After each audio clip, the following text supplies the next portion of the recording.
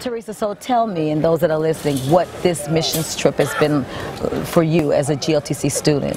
It has been life-changing. This is my very first missions trip, and I'm so glad that God chose Haiti, my people, for me to come to see. And just to know the background of Haiti, and then to see the people that's so resilient, so strong, and so loving and welcoming. It's just been a life-changing experience. I'm so glad that I've been able to impart and impact. And not only have I been here to pour into them, but they've also poured into me. It's been a blessing to see how people can just keep going, keep pressing in, regardless of the circumstances and the situations. And so I have no reason to complain when I get back home, because I've seen what the human spirit and God's spirit can do. Amen. So when you said yes to come to GLTC, did you expect all of this? I did not expect all of this, and it's just been a blessing. But God always goes exceeding abundantly above all we can ask or think.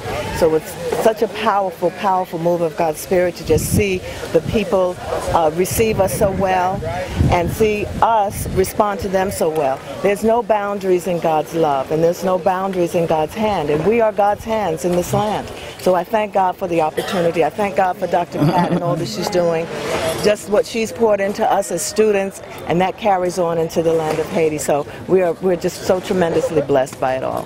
What would you say to the person that's watching, that's contemplating, thinking about going to GLTC, they're procrastinating, like, oh, should I go, should I not go?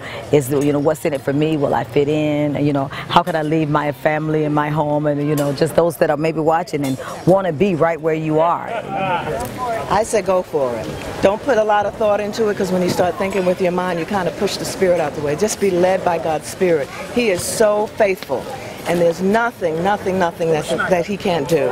So if there's any desire in your heart, that desire comes from the Lord. Just follow it and go with it, and God will prepare the way. I had no resources or finances that dictated that I should make this move, but I did it anyway, because I heard God's voice say go. He said, who will go for me?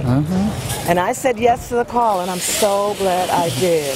Just what's happened to me in my heart, I've been changed, and I'm looking forward to even greater transformation. What was it like? Because I know you had to believe God for your money on the trip. You didn't have money for the trip. I mean, for those that say, well, how can I come up with my money for the trip, you know, the missions trip? I didn't have money for the trip. I spoke to people that I knew. My church just fully supported everything I was doing. When they heard the call and they saw what some of the things that Dr. Bailey was doing, and they heard what we were doing here, they couldn't help but respond. I had other friends that I sent letters to, and the money just started pouring in. I had more than enough to come here, and I had nothing when I started out. When Dr. Bailey told us about it, I was like, where's the money coming from? But God just provided. God just... And a short amount of time too, right? I was here 2-3 weeks, and it was done. I had it. So this is GLTC in action.